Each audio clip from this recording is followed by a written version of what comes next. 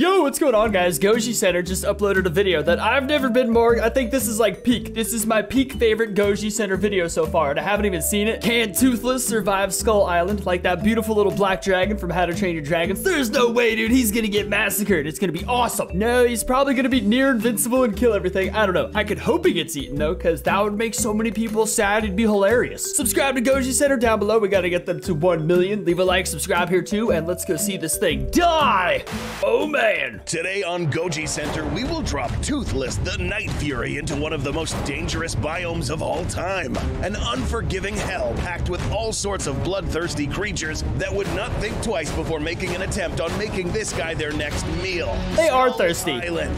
In this episode, we will find out whether or not Toothless will be able to call Skull Island home, while reviewing all of his special abilities, physical attributes, and intelligence to determine whether he will live to see the next day or be turned into someone else's lunch. I was wondering, see, they just showed Kamazatz. I was wondering if he would go up against Kamazatz, because Kamazatz lives under Skull Island, and it's a huge aerial competitor. Not much else in the sky to fight this guy. There's like nothing aerial bound on Skull Island, unless there's like little birds or nothing. But like Kamazatz is there, and he's a beast. Pretty sure he basically kills Kong. I can't remember how Kong survives. How did he survive? If you love dragons, monsters, dinosaurs, kaiju, then don't just sit there. Hit that subscribe button, like this video, and get ready to witness this Night Fury's attempt to survive the bloodiest island in history. Oh my god. Before we figure out where Toothless ranks in Skull Island's food chain, let's first talk about how you can make feeding yourself easier with HelloFresh. Oh my god, I just did a HelloFresh commercial also. It's so funny. Okay, that was a rough transition, sorry. But still, us editors at Goji are super busy putting these videos together and barely having any time to do anything, let alone cooking. So enter America's #1 meal kit, HelloFresh. Hit the link in the description now or go to HelloFresh.com, use the code, and you'll see this counter in the description increase after you place your order. So use their code, dude. Get some HelloFresh stuff. Get some awesome discounts with their code. Huge thanks to HelloFresh for supporting the channel. And now let's catch up with Toothless, who should have made landfall on Skull Island by now. Night Furies are a species of quadrupedal dragons that are featured in How to Train Your Dragon. We should also mention that these are among the strongest, if not the most powerful species of dragons. These are considered strike-class dragons, which are characterized by their exceptional bite force, complex levels of cognitive abilities, and most importantly, their extreme flying speeds. That's right, we are really quickly starting to understand that this animal has good maneuverability, which will be extremely useful to its attempt to survive on this island. But there's a whole lot more to this guy. Remember, in Skull Island, there are things that can attack from all directions. Masters of camouflage, deceit, and combat ability. That's basically what I'm banking on right now. Because he's like so incredibly fast. He's so strong. He's like so smart. He's amazing at maneuvering, but there's so many ambush predators, you know? We'll quickly cover the abilities of this dragon and then later match it up against creatures that could give the Night Fury a run for its money. The ambush. Up here, we find that this animal has acute senses, excellent hearing that allows it to pick up acoustic signals from very long distances, large round eyes packed with tons of light receptors that allow it to see in areas with reduced visibility such as fog, rain, snow, smoke, and in dark ambience. But what if it's too dark? Well, you'd be surprised that this guy also leverages echolocation to allow it to see in complete darkness. He's too fast. For whatever reason the Night Fury can't see something, he can definitely smell it. That's right, this guy has a very good sense of smell. And for some strange reason, it can apparently smell danger approaching. Moving on to some physical attributes, we find that this dragon won't be the smallest creature in Skull Island, but most definitely not the biggest. This guy measures almost 29 feet in length, around 6 feet in height, and a massive 50-foot wingspan. That's insanely small. I'm taller than Night Fury. Oh my god, I could defeat him. This places it in the medium to large-sized winged creatures on this island. But it doesn't always have to fly. Night Furies are also capable of making their way through tough terrain with their flexible claws that can dig into the hardest surfaces. That was kind of a goofy example considering you couldn't even get out of this little circle thing. Them to literally crawl on any vertical plane. Their tough bodies allow them to resist strong impacts, and its wings can serve as shields, protecting its body from any incoming projectiles. But in the Monsterverse, having good senses and a durable body isn't a guarantee that you'll stay alive. You need more than that. It just so happens that this Night Fury has a few tricks up its sleeve. In the hidden world, we witness the Night Fury's ability to literally disappear using its cloaking ability, absorbing the surrounding electrical energy to activate reflective properties in its scales. So epic. to be invisible for a short time. This, combined with its ability to fly at supersonic speeds, gives this animal a big chance at surviving its first night in Skull Island. I legitimately think that Night Fury could kill Kong. I love Kong so much, but he'd be like freaking flying all over, hitting him with so many fireballs. Kong would die eventually. Stupid monkey.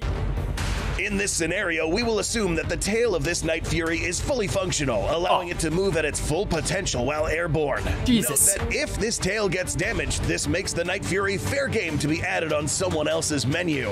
More on this later.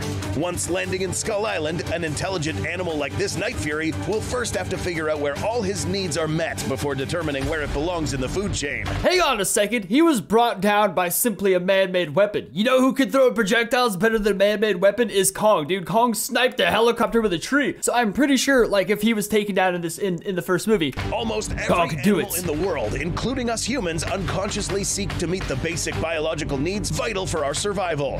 These include breathable air, water, food, ability to maintain body temperature, Wi-Fi, and shelter. Our Night Fury here is no different. Skull Island is a tropical biome, which means that it's a good temperature for this specific animal. If you didn't know, Night Furies do not thrive well in cold climates, making this place suitable in terms of these categories. It's the food and shelter aspects that will be a little bit tricky. In Skull Island, only the strongest creatures, those that fill the upper ranks of this biome's food chain, have the privilege of finding true shelter in this island.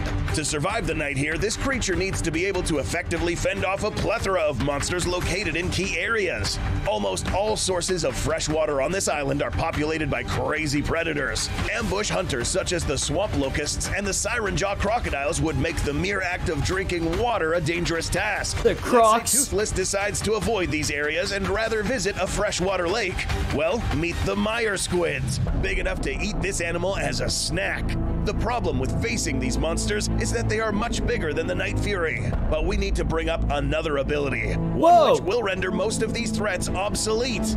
Yeah, you probably thought we forgot to discuss this weapon, didn't you? This right here is a superheated plasma blast that can be charged to whatever level of power the Night Fury deems fit. It can be as subtle as a concussive blast or powerful enough to destroy entire structures with ease. But are these enough to counter ambushing predators? Remember that before these blasts are fired, there is a short charge-up period in which the Night Fury builds up enough energy to expel from its mouth. Except with ambush predators such as the Siren Jaw, these guys would be able to snap their jaws shut before any blast leaves the Night Fury. Damn! This is where the dragon must rely on its senses. Remember, this guy can somehow smell threats, and nothing screams danger more than a massive 60-plus foot crocodile ready to snap its jaws shut. Devil Joe. Or just taking a sip of water puts you in harm's way, you can already imagine what it's like to hunt for food. Adding yourself as a new predator on this particular island is literally asking for trouble.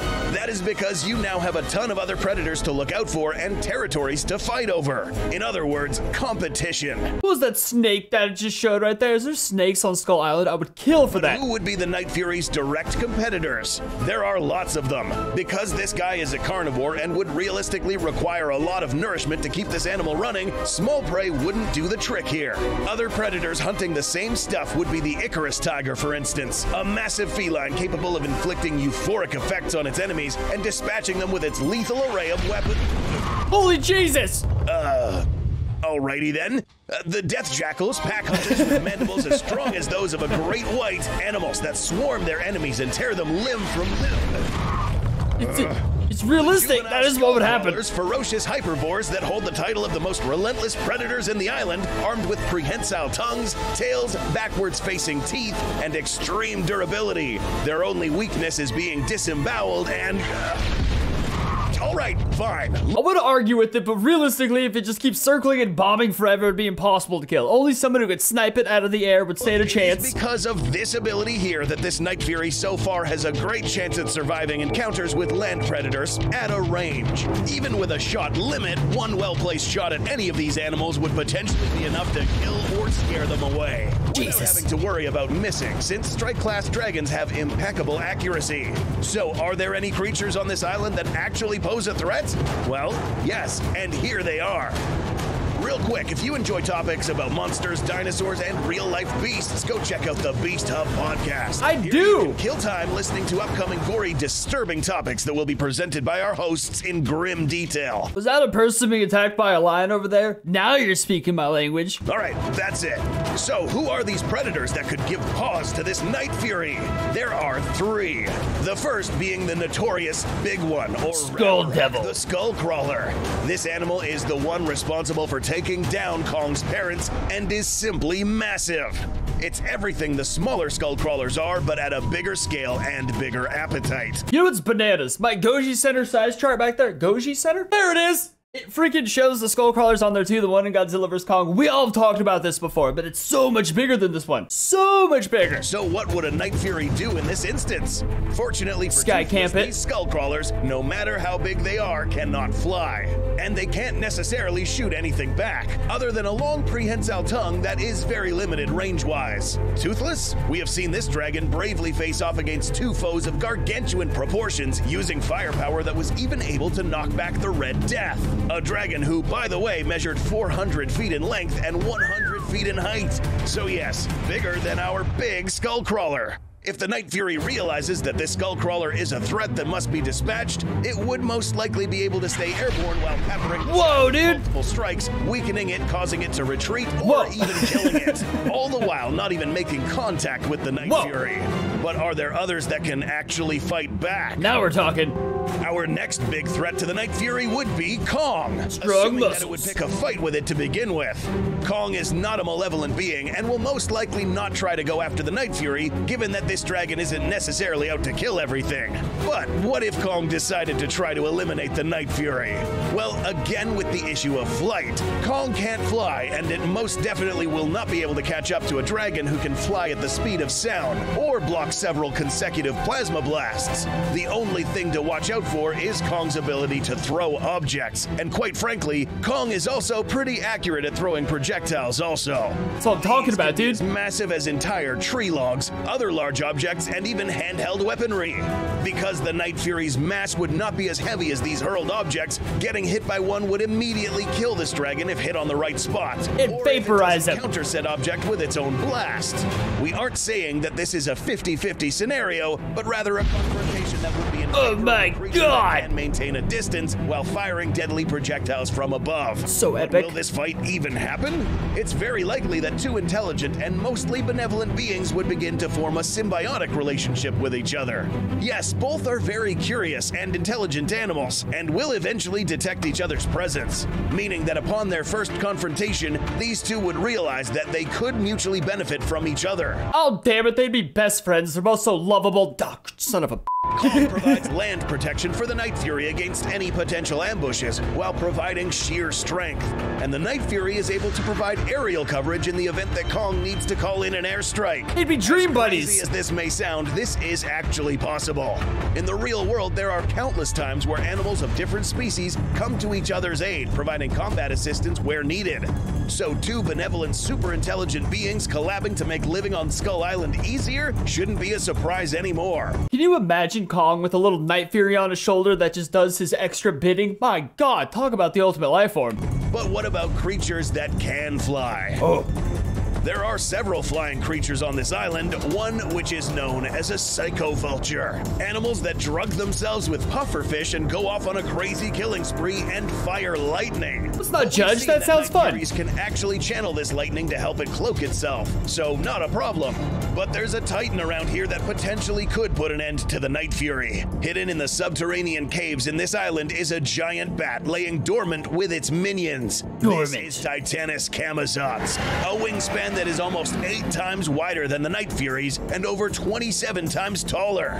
Note that this titan does have its weaknesses, only being able to fight in darker ambience and being sensitive to bright light. Being massive is no longer a real advantage against the Night Fury, but this titan has an ability that could render this guy useless. Wait, oh, I'm so torn. Kamazotz has the ability to draw storms to himself, meaning that the sky necessarily gets blocked out so he could fight, but if he draws a storm, Night Fury could harness the energy of it, the electricity. Oh, man. The Sonic Screech. Whoop. This isn't the Screaming Death's Sonic Roar. In the Monsterverse, Sonic Roars are actually pretty lethal, enough to disorient massive entities like Titans, making their ears bleed. I forgot about this. Smaller creatures, destroying buildings, etc.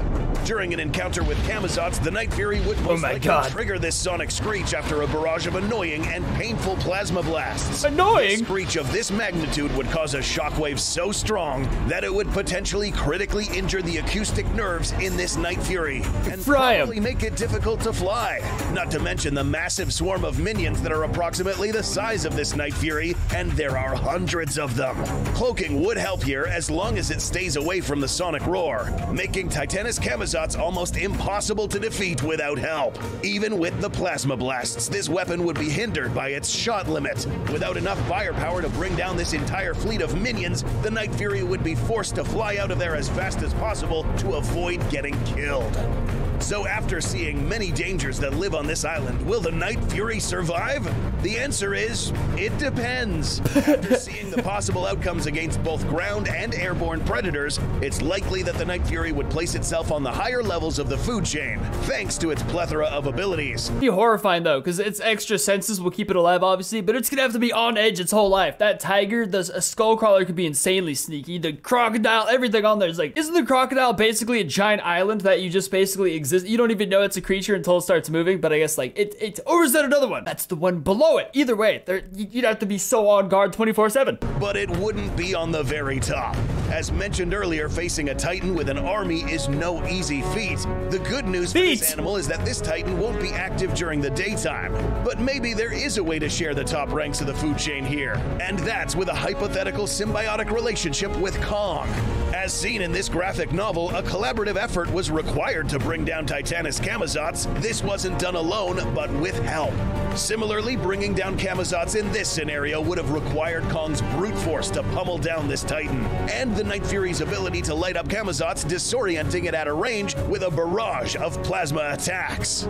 If you enjoyed this episode and want to see more How to Train Your Dragon, more kaiju, and more carnage, subscribe and hit that like button while you're at it. Thanks for watching, and we'll see you next time. This is like my favorite Gojicenter video in a while. It's like, it must be a pain in the having to come up with constant imaginative ideas. I guess I kind of relate. I have to do that every day for my Roblox channel. But still, this was beautiful. This is a good one. This is good. I can't speak anymore, but you get it. I think that fits perfectly. He'd survive as long as he watches out for Kamazots, Kong's throw, as long as they make friends, and then watches out for ambush predators. He'd survive just beautifully. His kids, however, would probably be massacred as being born on the island with no experience. I don't know, as a first baby, that's scary as hell. That was bananas. Subscribe to Gojicenter, link down below. Leave a like, subscribe, and I'll see you next time.